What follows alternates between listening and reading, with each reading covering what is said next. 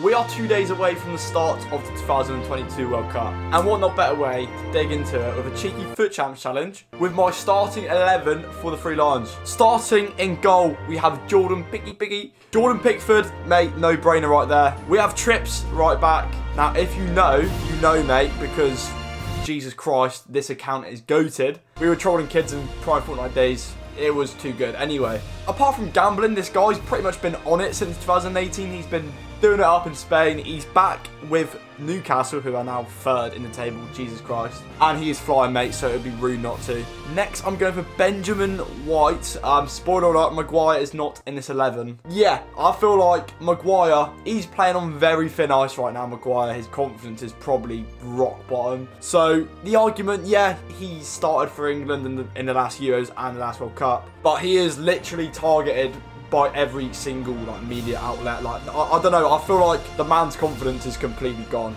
Anyway, next on my board, Benjamin, we have Johnny Stones. Again, the man, very good player. I can't really think of anyone else who'd get in ahead of John Stones. He's played for England in the past very nicely as well. This is why you could argue Maguire should go next to Stones. I do really think Southgate will start Maguire, but this is my 11. Hence why, it's not 5 back. Luke Shaw at left back. Now, obviously, his left back spot at United, he has been competing his ass off the past year. We saw Alex Telles go out on loan. Dalot had a few spells at left back as well. With Malacia coming in as well, I really hope I pronounced that right. I can never say his name. I'm just an idiot, mate. In my opinion, he's been the best United player this season, in my opinion. And obviously, he played a very, very strong part in the last Euros.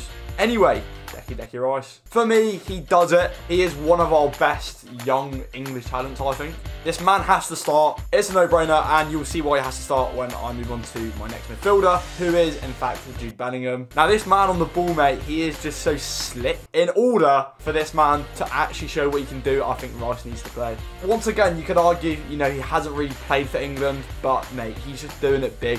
He's got to start. It was between Foden or Mount, and this is in midfield, by the way. I'm not going to go all, tactical on you. I'm not going to act like I work for England's coaching system. I'm not, I've seen it all over Twitter, right? Phil Foden playing on the left-hand side of the midfield. That's what I'm going for. But one of England's best players. He is so good. It would be silly not to start him. Anyway, moving on with Saka. Now, once again, one of England's best players. I feel like the redemption from the missed penalty, mate, he is going to be... He spent the last year, mate, he's took it personal, mate. He is going to be on fire this World Cup. And, yeah, he's in my starting 11 without doubt. I'll say without doubt. I'll move on to that point in a minute.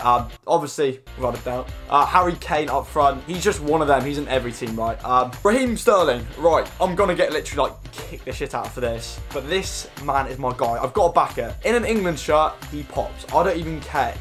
If he is missing obvious chances, he's still having a very good game. This man mate, he is just lethal in an England shirt, right? I don't even care. I called it last Euros. He was in my 11 for the Euros, which, yeah, you could have argued he was in better form for City then, and this year at Chelsea, he's not. I've just got to back my boy Sterling, right? I can't really say any more than that. Now, this is what the team is looking like. Rashford was very close to getting in there for me over Sterling. I would start Sterling over Rashford, though. I really would, all right? Rashford, without a doubt, he's either starting or coming on, early second half. Out of everyone on the bench, him and Maddison and Mount. I mean, we have 5 subs now, right? So, football's it's a much more energetic second half game. But these three, without a doubt, are getting on the pitch. Now, very smoothly, we will go into a FUT Champions playoff game.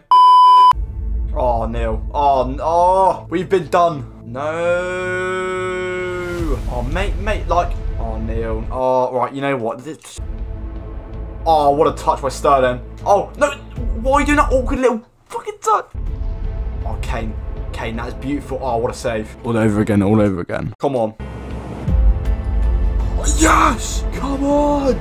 Oh, what a ball, Foden. Oh, Saka! Oh, there we go. First dub. That's what's going to happen Monday, mate. That's the ball.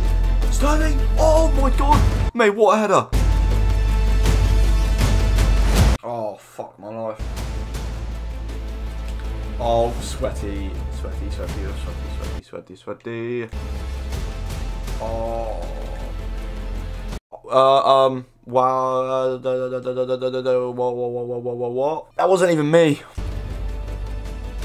Yeah, oh, fuck my life, man. Oh, he scummed it, mate. That That sweaty goal has bit me on the ass twice now. That's on. He's on. He's on. He's on. He's on. He's on. Oh, that is such a slick finish, mate. Oh. Wow, Pickford made that save for nothing. Oh, it is time for some Southgate subs. We are going to bring on Rashford up front to Sterling. Yeah, fuck it. Mate, I'll keep Sterling on. And I'll bring on Grealish as well for Foden. That's the ball. Finish.